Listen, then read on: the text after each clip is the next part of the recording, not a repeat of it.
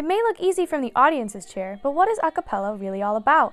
Sophomore Sarah Sandberg says it is a craft that can be difficult. It's harder because you have to blend all the voices to make it sound like it might be just one voice, even though there may be 3 girls singing the same note.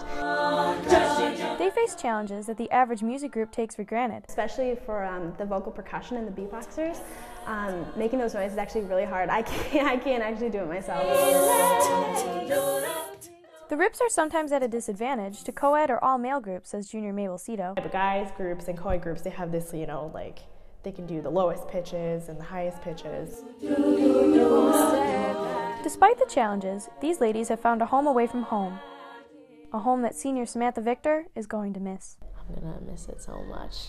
This is like my outlet for music, but now I'm not gonna have anything anymore. For Victor and the rest of the girls, it's all about the music, and there's no room for showboating as a soloist without the support of the group. At the end of the day, we're all talented, we're all beautiful women, and it doesn't really matter, who has the solo. The solo is the sprinkle on top. As the girls gear up for high school tours and the international ICCA competition this spring, they won't lose track of what's most important. We're here to make music, and we all love music, so that's the best part about it. The friends they've made, the family they've found, and the simple love of music that they all share. Reporting for Off the Shelf and Online, I'm Shalane Puglia.